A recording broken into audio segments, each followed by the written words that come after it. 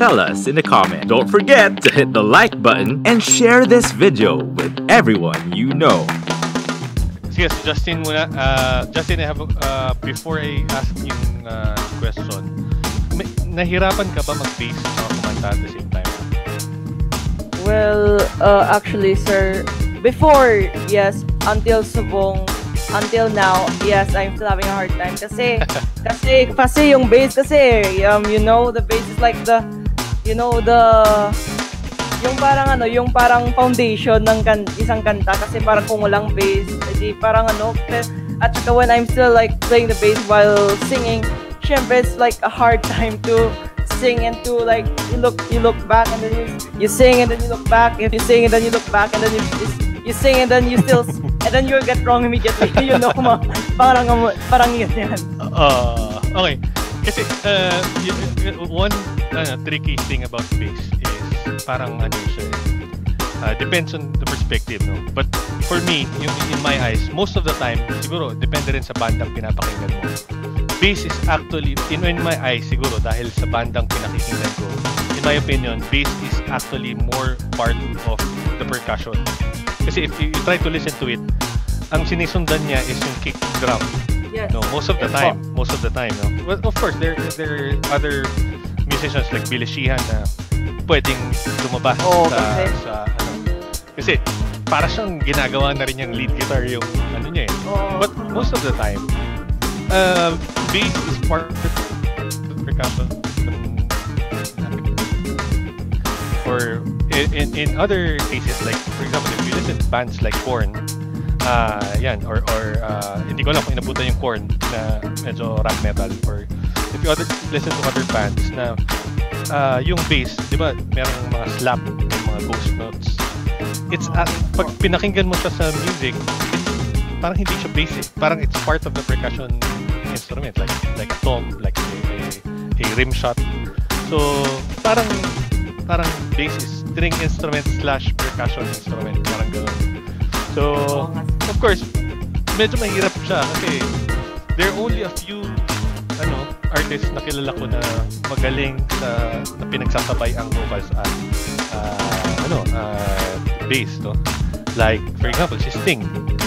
I'm not sure if Sting, you know. Yes, Sting is a bassist, no? Tapos nagano din siya, kumakanta siya.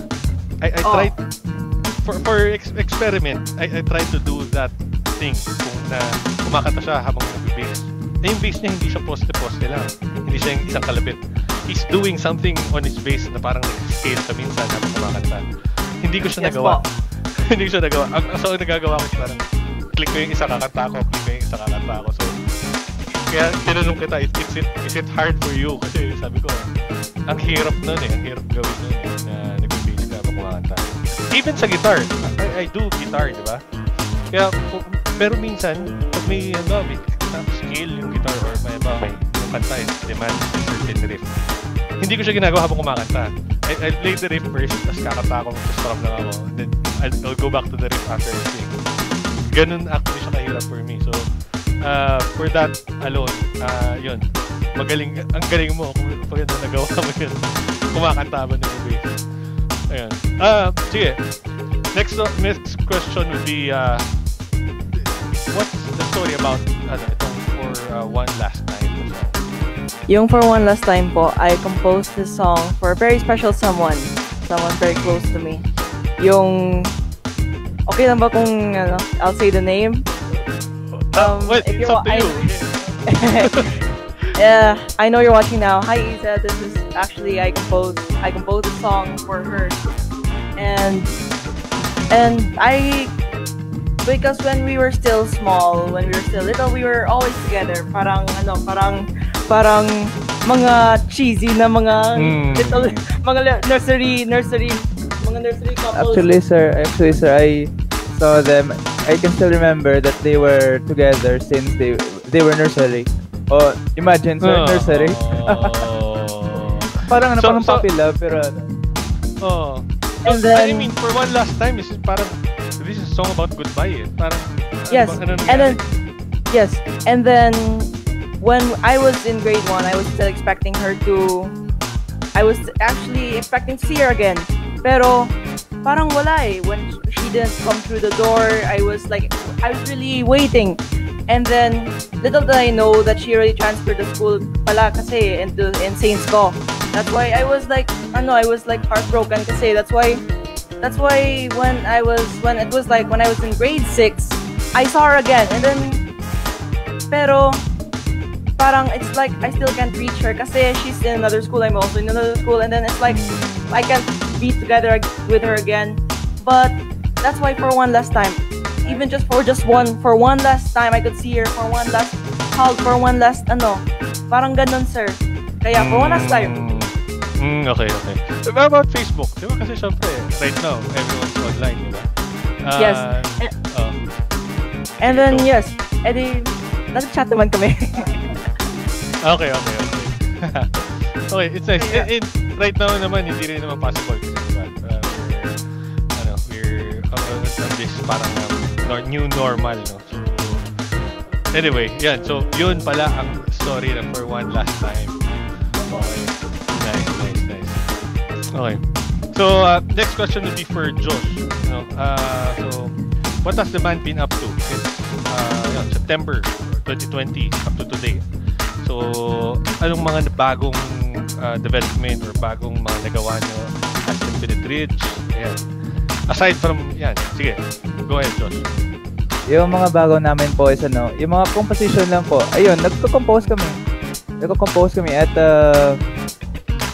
like the song before this, the For One This Time, those are one of the songs that we composed, and this from this September 2020 until now. I'd just like to thank you guys for, of course, in behalf of NAPALM, for attending and being our guests, and you giving us a chance to promote again your 5 songs, which we already played 4 of them. Yung isa, which is entitled Ilaw, we will play that at the very last end before we end the program. But at least for this segment, what we would like to go around the table with you guys, probably starting with Josh, give your messages to your your fans, your audiences, the NAPALM community, to your relatives, to your loved ones, starting with Josh. Okay po, una sa lahat, we would like to thank God, and we'd like to thank our family for supporting us. Thank you also to the friends who have been supporting us for the past years or months. Months, because the live streams, the promotions, and they were also sharing our posts. And so thank you sa lahat na nagtulong sa amin. Ayan. And also, please sa lahat ng tao dyan na nanonood ngayon, please don't forget to follow us on our social media accounts, on facebook.com/infiniteridge, and also on Instagram, Twitter, TikTok, Spotify. Just go to Infinite Ridge, and please also don't forget to like and subscribe to our YouTube channel, and just search for Infinite Ridge. Yeah, and it will just appear. We also have our latest single, so it's already Isang Saglit, and it's already available on our YouTube channel. Please follow also NAPALM Radio as well, and like their videos also as well. Let's all enjoy OPM. Thank you guys. Yeah. Thank you. Okay, thank you. Okay. First, I would like to thank my family on both sides. They're very supportive of us. Thank you. And always keep safe. Yes, that's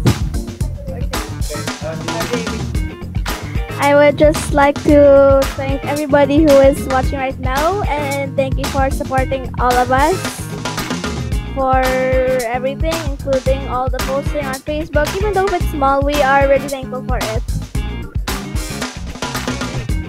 Okay, first of all, thank you for the God and for my family, my friends. Thank you. Thank you so much, and I would also like to thank Sir Charlie, Sir Farts. Thank you so much for this wonderful opportunity again. And Sir, pwede po bang maka-shoutout kasi yung mga friends ko. Ito na. Go ahead.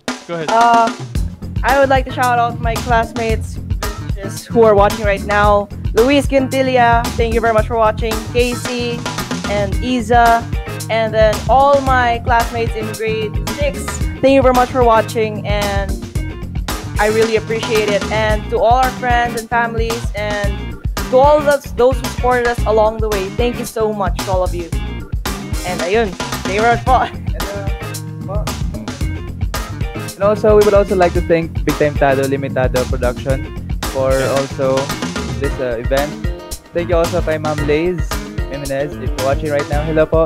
And also, we would like to also thank NAPALM for giving us this opportunity, B81, Sir Pard, Sir Charlie, and also, we would also like to thank Logitech. Kaya yun.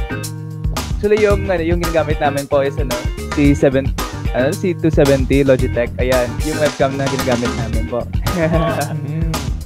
Alright. Ayan. So, thank you thank you so much for everything. Guys, how about you, Pards? Any message for them? Yeah. Of course. One of my favorite bands dito sa NAPALM, Infinite Ridge. Thank you for your time. Thank you for sharing your music. Siyempre, we have to, siyempre, yung mga nakikinig sa atin, you have Carla, Santiago, Renz June, si Thor, si Jennifer, Katwiran. Thank you for listening. Of course, you guys continue what you're doing with the music. Siyempre, cherish yung time na meron kayo ngayon, because someday you'll look back and you'll appreciate this even more na you're doing all this stuff, no? Some industries that have really also asked about Logitech solutions corporate. We're talking about, for example, they have different meeting rooms. They have small, medium, and large rooms. So the videos that we've seen kanina, these are solutions for meeting rooms. So for the likes of Rally, these are for the medium and large rooms. So it's really based on the seating capacity.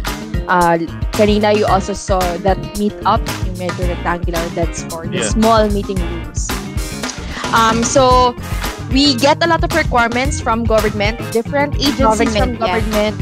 That's very important now, that they are able to communicate to the local government units. So it's really heavily deployed. Also for education, a lot of the classrooms, a lot of the faculties are actually asking for these kind of solutions. Some teachers, some professors go to the two universities and they talk to their students via Zoom. But of course, they need a commercial-based equipment such as Logitech video conferencing to be able to teach their students. And just a quick question. Some of our listeners are actually maybe interested right now sa products as pinapakita natin. So, when you say medium, anong capacity nito? Or would you classify this for persons, for game, ganyan? When you say medium or large, medium, in Logitech's term, we base everything based on seating capacity. So, for small rooms inside the meeting room. Correct. So for example, medium could be defined as parang 4 to 8 people, ganyan? No, actually, let's start with small. Small or also known as a huddle room, mga 4 to 6 packs. And then a medium room, 4 to 6. And then a medium room would be about mga 8 to 10. And then anything in excess of that, we are already considering it a large room. Mga typical boardroom, typical meeting rooms, lalo sa mga government agencies. So, yung mga payu na meeting room, so yun na yung considered large. Okay. I think Sharleen has a presentation deck that will explain more or less those kind of products as well as their configuration. So let us show it in our screen so Sharleen can explain it to us. Yeah, so we just want to share a few slides now because we are very excited. We just launched new products last month, January 2021. We launched 3 new products to address the market for video conferencing. And since we named it, parang general term namin is Rally Bar. So kaya meron kami parang ganitong go to raise the bar. Next slide, please. Ayan. So this is the first product. It's a Rally Bar Mini, which is perfect for huddle room. So as you can see, pang mga small spaces talaga siya, no? It's an all-in-one device, a camera, microphone, and speaker, which can accommodate mga 4 to 6 packs na meeting room. Next slide, please. Yeah, so we actually offer two versions, one a graphite one, and another one that will be shown on the next slide, an off-white one. Kasi may mga customers, they want parang, yung parang Apple-ish yung dating niya. So we created an off-white version as well. And then, next slide please. Ayan, so this one, it has a built-in mic already, but if the customers would prefer an expansion mic, meaning kung medyo mahaba yung table nila, no, then you can add an optional expansion mic. So the camera in the middle, it's already a 4K quality camera. Although nowadays, in technical perspective talaga, no, wala pang software, wala pang videocon application that can cater a 4K quality, but the hardware is ready in case, you know, Microsoft Teams, Zoom, and other apps would in the near future would go for 4K. Ayan. And another interesting thing here, merong small circle dun sa tabi ng camera, no? The small circle, kung nakikita nyo, it's an AI viewfinder. It can actually count yung number of people inside the meeting room. It's very helpful nowadays, no? Kasi, di ba, pandemic. So, we wanna practice social distancing. We wanna limit, for example, 10 packs yung capacity ng meeting room. But, of course, we don't wanna fully maximize it. So, let's say, magsaset tayo ng threshold, 4 or 5 lang yung maximum niya.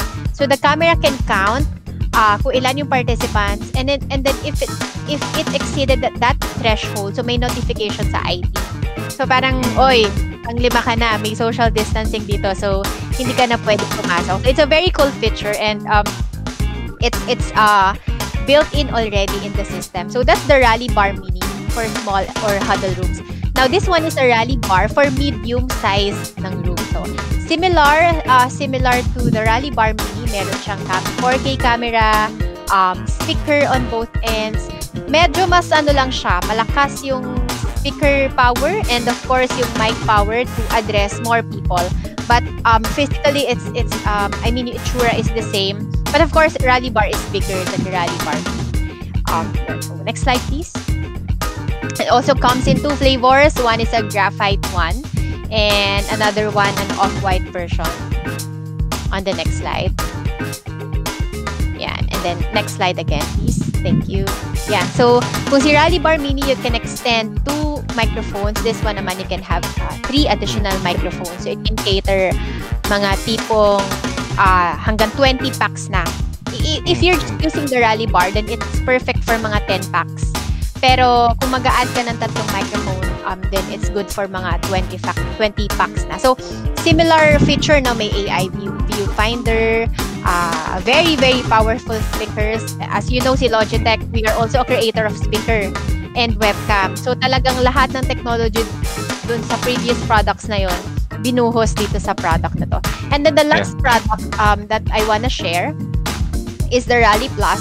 It's really not a new product, pero we wanna market this one for the large meeting rooms, which is dito sa Philippines. Here in the Philippines, nakikita namin talaga, especially sa mga government offices. Kasi very evident na yung mga meeting ng government is yung payu, which kapag ganun kasi, you require more microphones kapag ganun yung setup mo, kapag yung table mo. And dito na sa mga major boardroom ng government, yan, kapag may mga hearing, ganyan, kapag may mga pinag-uusapang very important topics, so talagang they would require more microphones. Parang as a person, as an attendee, parang you feel na dapat may malapit ka na microphone for you to be heard eh.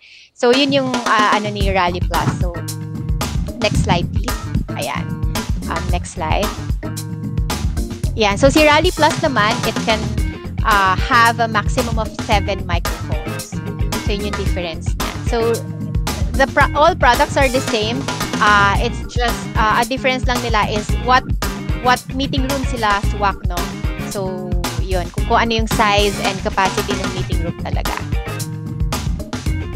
There. So those are the products that we launched last month. Sure. Yan. Question. Kasi nung nakita ko yung picture, wala akong nakikitang wire. So, is it wireless? Or meron siyang wire talaga, hindi lang nilakalagay sa picture? Or if it's wireless, anong ginagamit nito? Is it through Bluetooth or IR? infrared ba siya? Paano yun? Paano siya gumagana? So, yeah, a lot have been asking for a wireless option. Unfortunately, or not unfortunately, but it's still all wired. All wired. Okay. Yeah. Yeah, for videocon to be, very clear and effective. Yeah, it has to be wired. Yeah. Okay. Yun. Akala ko, ang ganda lang kasi tingnan. Hinago lang. Move it around. Pero diba, some integrators, when they install that, they make sure talaga nakatago yung mga wires under the device para very clean yung setup. Correct. Yeah. Okay. So, very obvious to that question would be, now that Logitech has all these products, the video conferencing, Rally, Mini Rally, and Rally Plus, what is its advantages or, features that makes it unique compared to competition? Okay, let me Sharleen. start. Yes.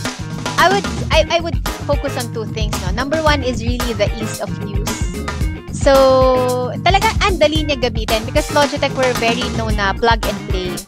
Comparing it to the traditional video conferencing, maybe you've entered a meeting room before na may video con, no? Tapos sasalubong sa'yo, may remote control na sobrang daming keys.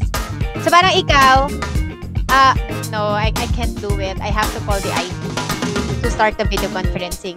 Then, nung pumasok si Logitech sa picture ng video conferencing industry, we introduced the plug and play technology. Not the technology, but the plug and play na kaya pala ng video conferencing na plug and play. Meaning, it's just a USB, plug mo sa laptop mo, and then it will automatically run with no configurations needed. So, number one is ease of use, and two is affordability.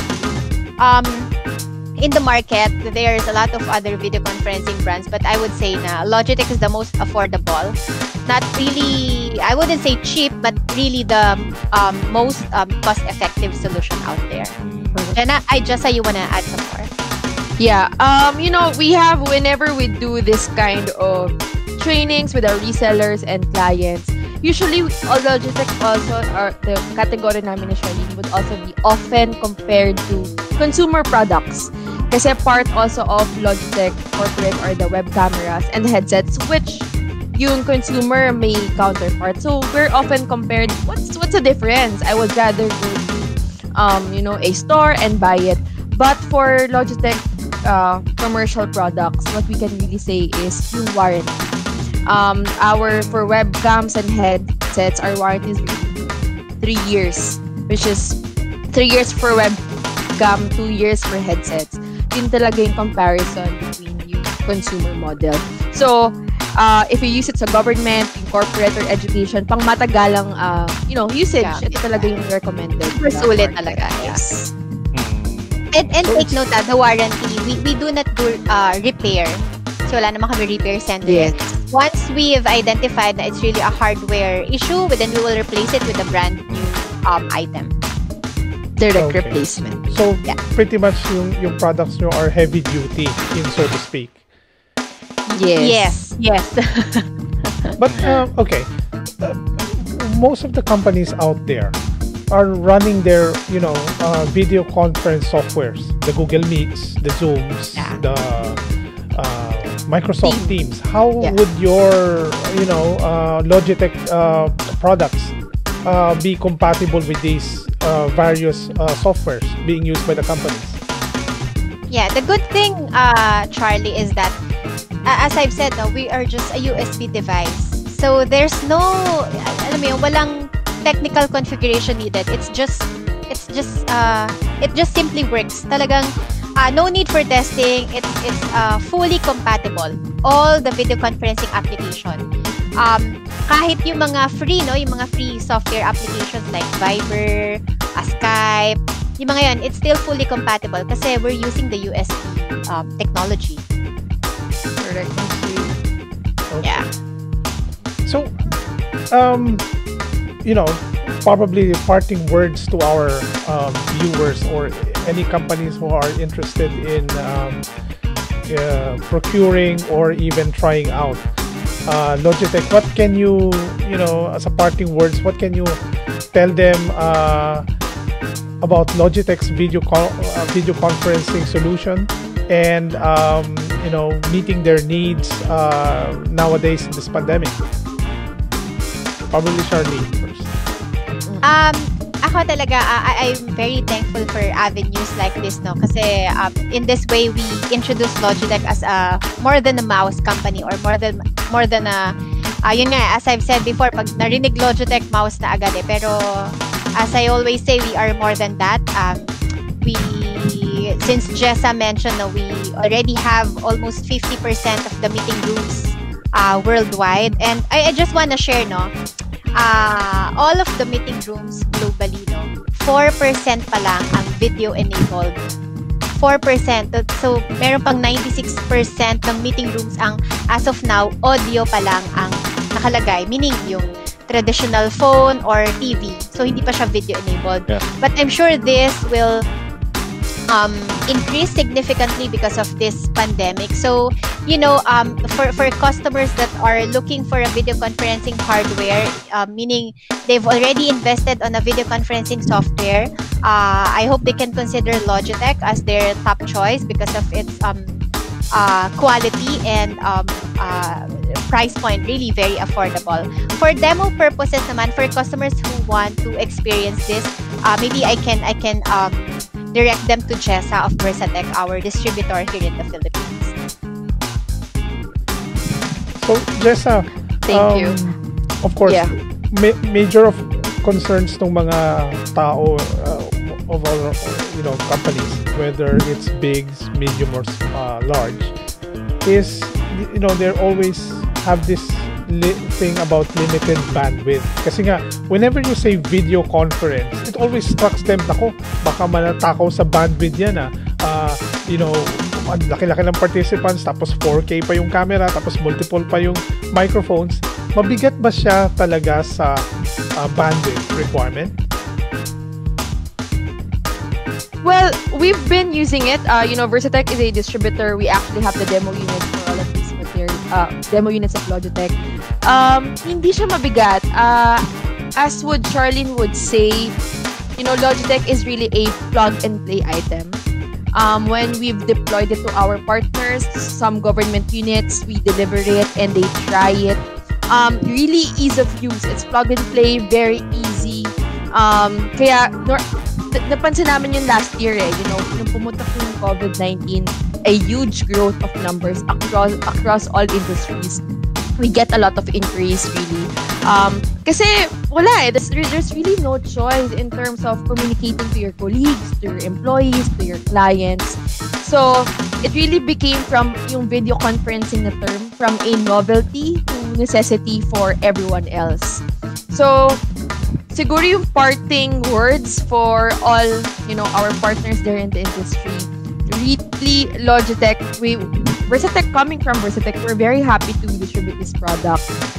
In terms of quality, wala akong masasabi. We haven't been getting a lot of, yung mga returns in the market. If there are any returns, talagang direct replacement.